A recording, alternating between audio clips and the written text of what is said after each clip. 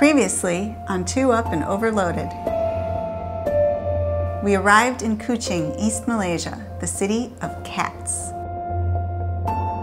And the reason why it's called the city of cats is because it literally means cat. Kuching. Yeah. Now why somebody would name it Kuching, we are perplexed.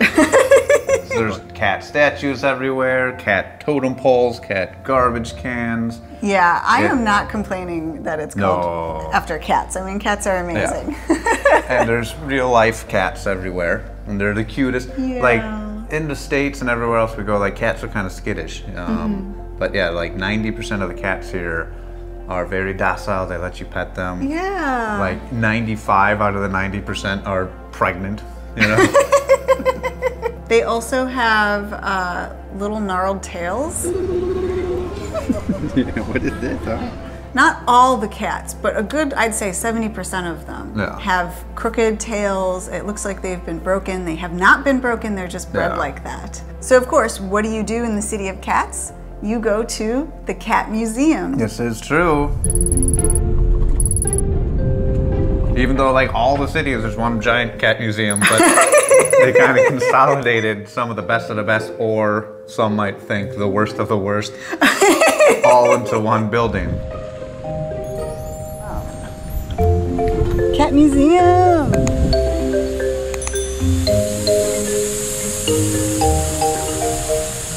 But inside the Cat Museum, it's Go say tacky, use it. Tacky, It's tacky. corny, yep, kitschy.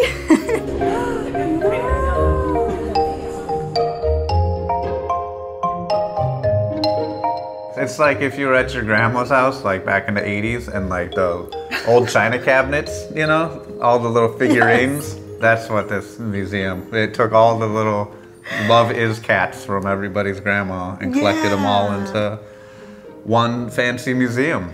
It's like the knick-knack section of Goodwill that's just totally cat related. Like all the cat knick-knacks of all the Goodwills have been put into this museum. Really weird. And then they're like, and you know what cats eat? I am cat food. Here's a display. They had Hello Kitty, they had Garfield, they had stuffed taxidermied cats, which creepy. Yeah, they weren't the best taxidermy I'd ever seen. But they also had, besides... It was a catastrophe. Really gross. It made me not want to be stuffed after my taxi. So this little troll thing would come out of the wall and go up to the boy who was sleeping and start to like suck his life essence out of him like they do in movies. But the cat would save him by swatting the little scary dude away. My least favorite cat worldwide is that golden in all the stores wavy cat that's solar powered. You'd think it's just a Chinese store thing, but no. We have seen this cat from Mexico to Peru to South Africa to Tanzania. Every place in the world has one of these waving cats. Yes. Insane. My dad had one at his house. Boo. Poor taste. So besides Aya, Ibu, and some other friends that we had met around Kuching, we had also met a really great friend, Azali Z, who we called Lee. Yeah, and he is awesome. He rides motor scooters, and he wanted to show us around some of the city that he really enjoyed. Exactly. And he wanted to take us to a very, very special place that he knew of. Hey everyone, so we are at a restaurant today with our good friend Azali Z. That's him going back there to the buffet line with Tim. We are having a breakfast of all sorts of different things. It is so international here. They have food from India, from China, Malay food as well. And we are going to have a mixture. We're going to be having some bread from India, and then Tim's over at the line for biryani rice, which should also be delicious. And what am I going to get? Oh my gosh, I don't know. We'll see. So after a lovely breakfast, we hopped into his car and headed to one of the more unusual places of the region. A reserve that houses huge, dangerous beasts that are responsible for more wildlife deaths in Malaysia than any other creature. Hey everyone, nice to have you here. We are Tim and Marissa No Tear. I ride in the front and I'm in the rear. We travel the world and we pack too much gear. Oh, all the places we'll go. Through rain and through sleet and through mud and through snow. Oh, all the things we'll see. We've been to a country or two. Or three. Oh, all the fun we've had. You have you along would make us real glad. So give us a like and hit subscribe to join us along our epic ride.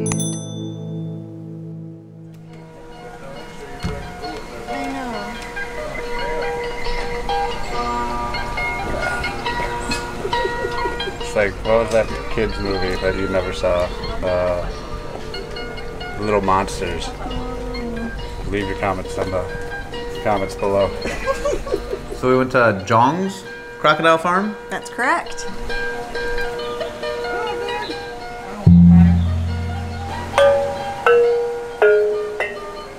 This place had an impressive array of crocodiles, reptiles, all sorts of creatures. And it was more like a crocodile zoo. Yes. Farm is loose. Farm is loose. They weren't milking them. They don't sell the meat or anything. Maybe they do. I lied. They do milk them. They breed them and sell them. Yeah. They milk them. Crocodile milk. Yeah. That's what all those witches' brews need. This is true.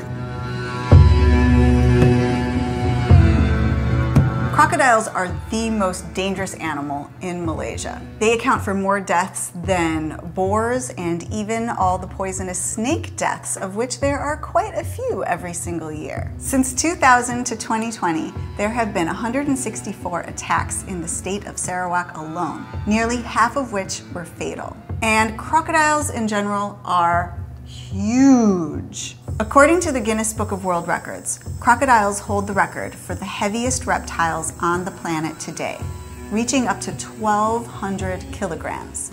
That's 2,645 pounds, around the same as 2 small cars. This is true. And speaking of world records, our buddies Lavi and Ali, they're awesome. They are traveling around the world to break the record for the youngest couple on a motorcycle. On one motorcycle. To go around the world. Around the world. So check them out. They're awesome. We love them to death. We are too old. We were going to do it. But then we found out that they were doing it and we're like, man, stole our thunder. I think they would have broken our record anyway. Yeah. I think we're pretty slow. Half the world could break our record. So they had lots of other animals besides crocodiles at Bujang's Crocodile Farm. Oh yeah, they had turtles. Yeah. Flat turtles. And unflat turtles. And unflattened. Spiky turtles. Spiky turtles.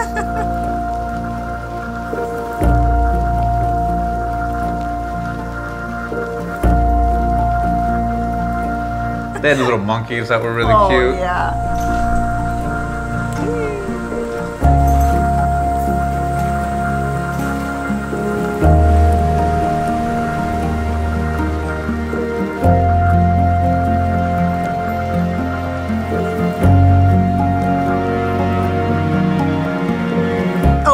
And goats. I mean, you have to have goats. I love goats. They're so nice.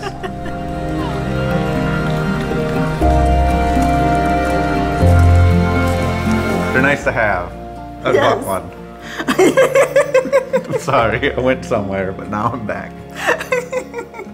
They also had all sorts of different types of crocodiles. I mean, we think of this one generic type of crocodile as being the crocodile, but there's like these long, skinny-nosed ones. Yeah.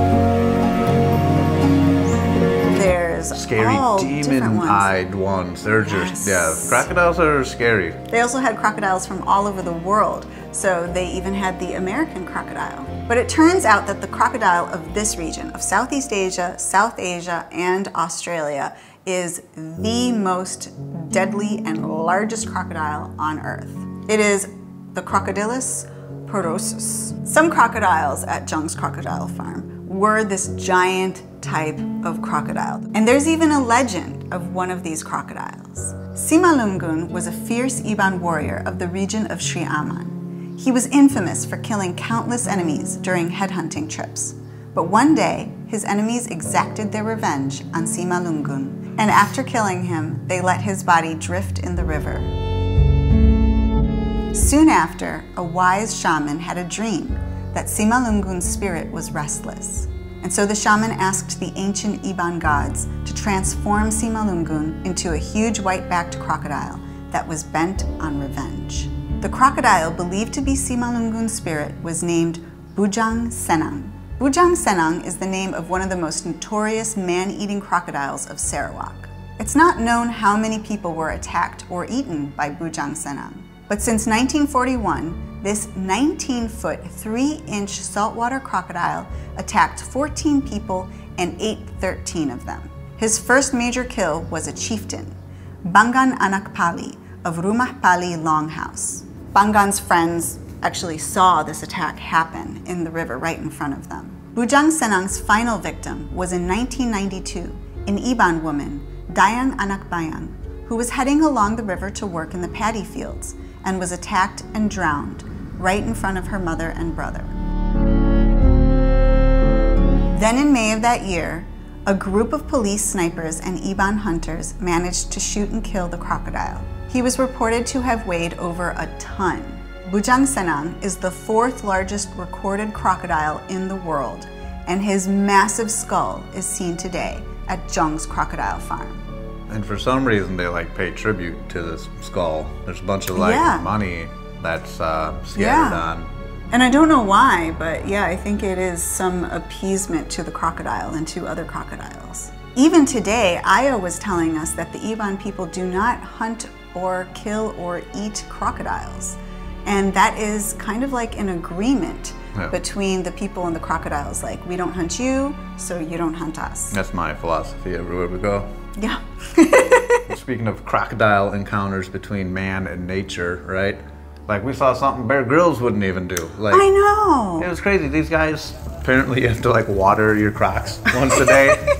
There's 2 dudes, maybe it was 3, like 10 minutes before we saw. But they're in this cage with the hose. They're cleaning the cage, but they're watering the croc, making him happy, spraying water in his mouth and on his face. It was crazy.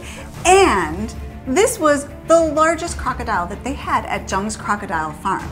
Yeah. He was in this huge enclosure by himself, except for these 2 people. And there was no barrier between them. No. There was no fence between them. They were just in hose, there. Though. Everyone knows crocodiles hate water. So if you're getting attacked, you just kind of put your thumb over the hose. Yeah, he was pretty happy with all that water being sprayed on him. That's a job those men did not get paid enough. No. That was, yeah. I'm like, I'm filming this and this might end up on like TMZ.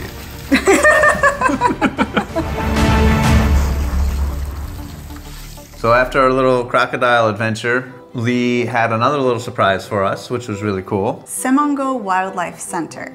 And this is a huge forested reserve where there's lots of wildlife protected in this area. So if we were lucky, hopefully we'd be able to see something there. Ooh. So we got tickets. We went in this little train bus thing. Yeah. And it took us deep into the forest. And then, when the trolley thing stopped, we got out and there was a crowd of people. Sea of people. There was something in the forest. We knew they had to all be looking at something. But that will all be in the next episode, including a not so great surprise. Basically, they're not sure if I have a broken bone or not. Ooh. This is as far back as it bends, whereas this one goes like that. From what they could tell, it seemed like it's not healing, and that could require surgery.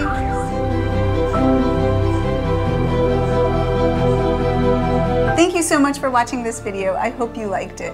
If you did, please give us a big thumbs up and hit the subscribe button below. Ding, ding. And we'll be seeing you next time. Stay safe, everybody. And if you are out there for the holiday season shopping down for something for your motorcycle loving husband, wife, best friend, son, daughter. We do have some links below that we have 2 Up and Overloaded shirts that we're sporting. We have written some books, which is really nice. Yeah, check out the link below. Maybe a stocking stuffer or two to help spread the joy of traveling the world with the one you love. Aww. So check that out at the description below, and we'll be seeing you next time. Stay safe, everybody. Bye. Peace. It is the Crocodilus porosus. More like the crocodile makes me paralysis. Too far, cut that one out. Boo. Boo, don't put that in, people, unsubscribe. A new place, a new home, for a while, let me feel alive. Nothing to hold me back, take my time, just enjoy the ride. A new man passing by, life is good.